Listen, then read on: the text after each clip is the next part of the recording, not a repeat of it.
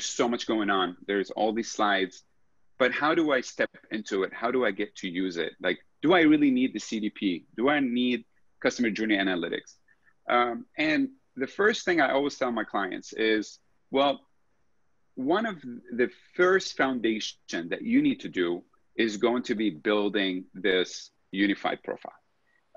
Some clients today, you might be one of them, you have your instance on your own data lake where you're doing some data stitching and you're building your unified, or you could be one of these clients where, and that's okay, by the way, where you have 17 different databases, some in Azure, some in AWS, some with email, and you're really struggling in creating this as much as possible, a full view of the customer.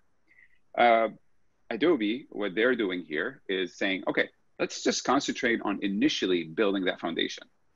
So with that foundation, I would say the first thing that you will do when you're implementing the platform is bringing data into Adobe's data lake, building the schema, creating this unified profile. And from there on, it's up to you what you want to do with it. You might want to step there. That might be your first year plan to say, this is how far I want to do. But this also can be the first step to do a lot more.